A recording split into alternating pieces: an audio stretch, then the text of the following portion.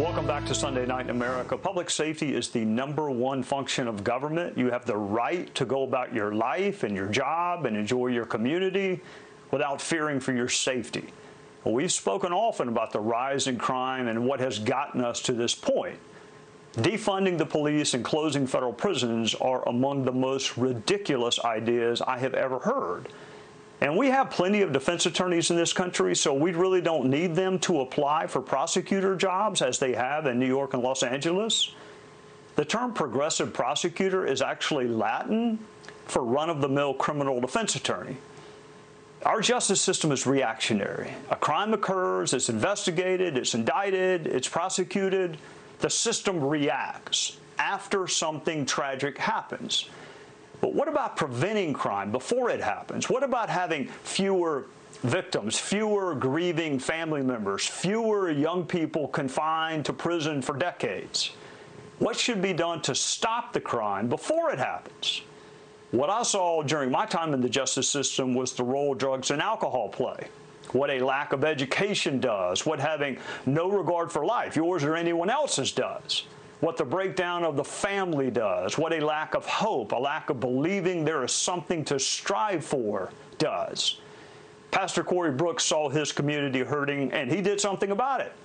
After a funeral for a child in his church, Pastor Brooks didn't go on top of the mountain like the prophets of old. He went on top of a motel, a rundown motel in Chicago that was home to drug dealers and prostitutes. He went on top of the motel and he stayed until he raised the funds to buy that motel and turn it into a community center. The light chased away some of the darkness. Pastor Brooks formed Project H.O.O.D, which is dedicated to workforce training, violence prevention, and education programs. Project H.O.O.D serves young people and adults. But there's more that can be done, so he's not done. He's back on the roof, this time for a new community resource center. And he joins us now. Pastor Brooks, thank you for joining us. Education, hope, a job, something to live for. I mean, that's what I can think of to prevent crime. What can you think of that would reduce crime? Well, we first have to start off by making sure that we give these kids a moral compass. We have to introduce them to God at an early age. That's first and foremost.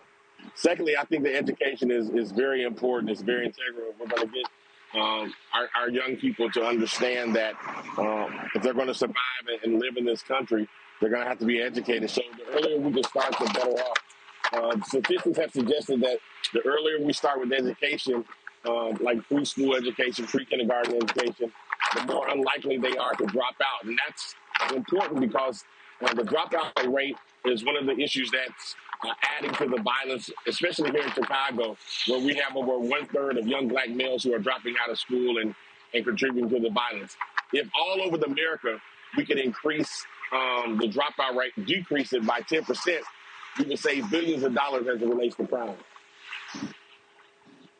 You know, Pastor, I could not agree with you more. The correlation between how far you go in school and how likely you are to be involved in the criminal justice system is undeniable.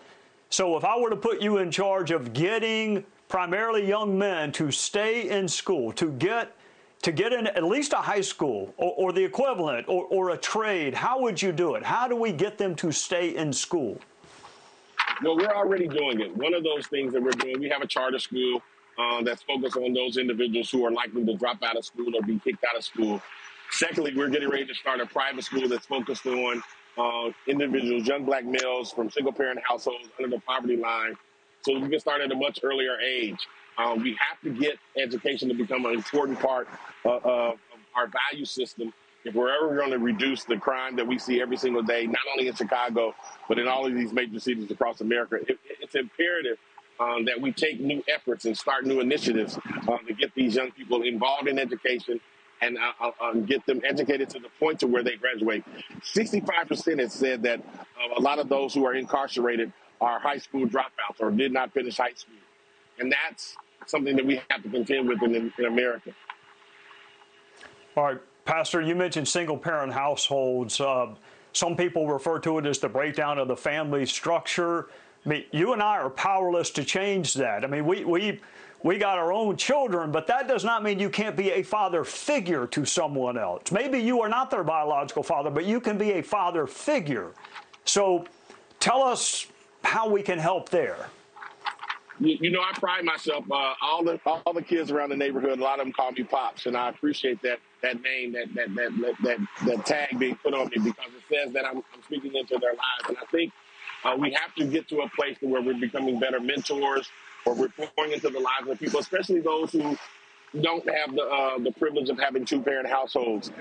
Single-parent households in our neighborhoods, 80% of them need mentors. They need father figures, especially these young boys who are committing a lot of these crimes.